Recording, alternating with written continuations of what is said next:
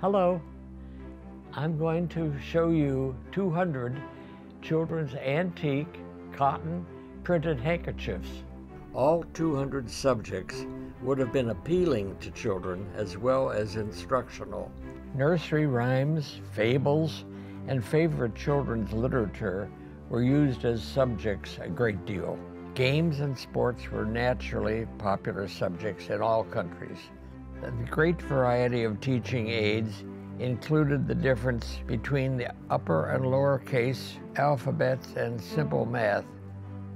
In 1782, Robert Raikes of Gloucestershire is credited with initiating the Sabbath School.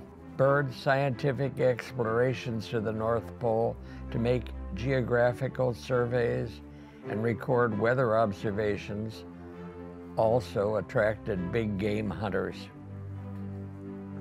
This is probably Henry Farnham in his biplane, going over a cheering crowd.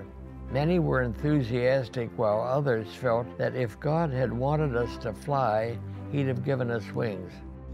They're museum quality, framed on low acid mounting board and UV protection glass. A ready-made art collection for installation at the corporate headquarters, or as a company-owned traveling exhibition on loan to museums. What more appropriate collection could there be for the manufacture of a tissue than an art collection which shows a bit of the history of a handkerchief? If you'd like to learn more about purchasing this collection as a whole, contact me.